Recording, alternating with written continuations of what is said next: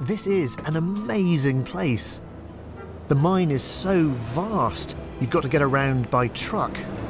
And I had no idea that the tunnels stretch out over 5 kilometres under the North Sea. It is an incredibly surreal experience being down here because we're actually out to sea now. We're actually underneath the seabed. We've left Britain behind us and the tunnels just keep on going and going.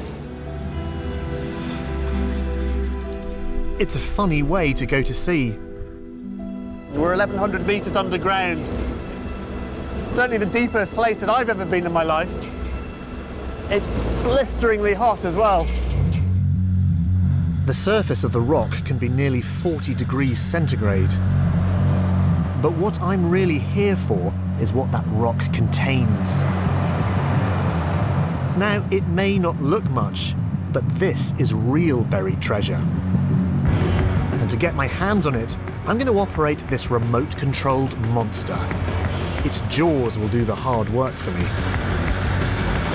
So now you can lift the head up. Right now, down the touch. So that's the head going down a bit? Yeah. There we go, we're cutting in.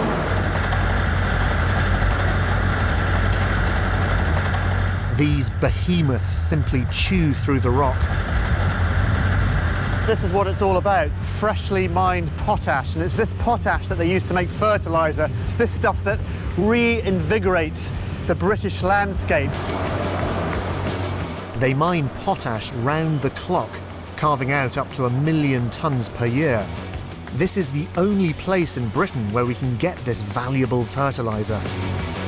It's completely bizarre to think that down here is the stuff we need to put the food on our tables.